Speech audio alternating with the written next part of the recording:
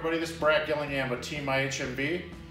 Today I'm going to talk about some different sandbag exercises.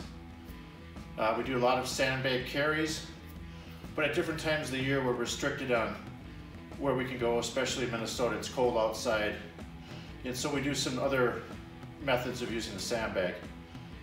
So it starts with the sandbag pickup. You can either do this in a horizontal position or vertical. I can get underneath the bag, pop it up, get underneath it and extend the hips.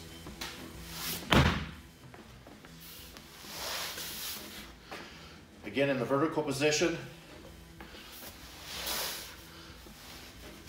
pop it up, extend the hips. So picking a sandbag up in itself is a great exercise, great for the posterior chain, hip extension, and a great metabolic finisher, great cardiovascular workout.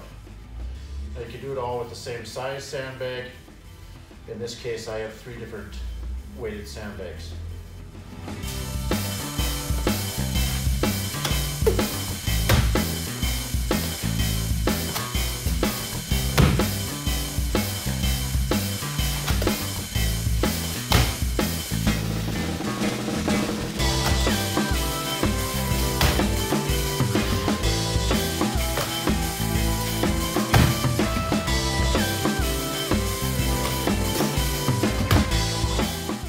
Our next exercise gets a little bit tougher. It's a sandbag zerker squat, which consists of picking the bag up and then dropping into a zerker squat.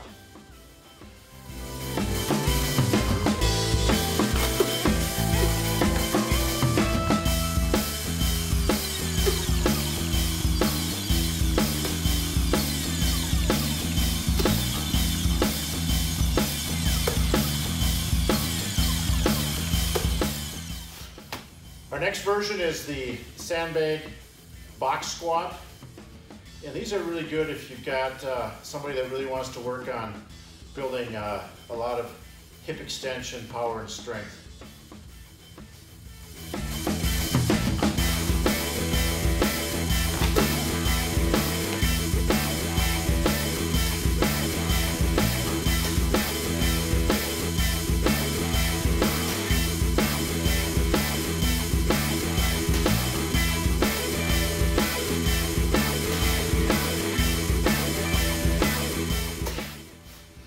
Our last version is a sandbag box squat with release.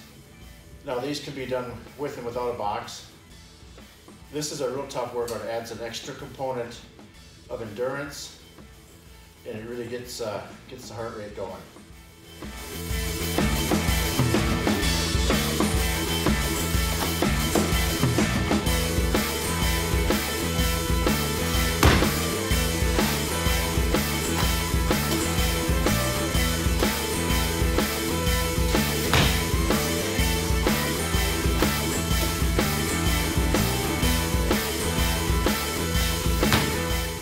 With that, I'm just about worn out. So sandbags are a great piece of equipment for any weight room.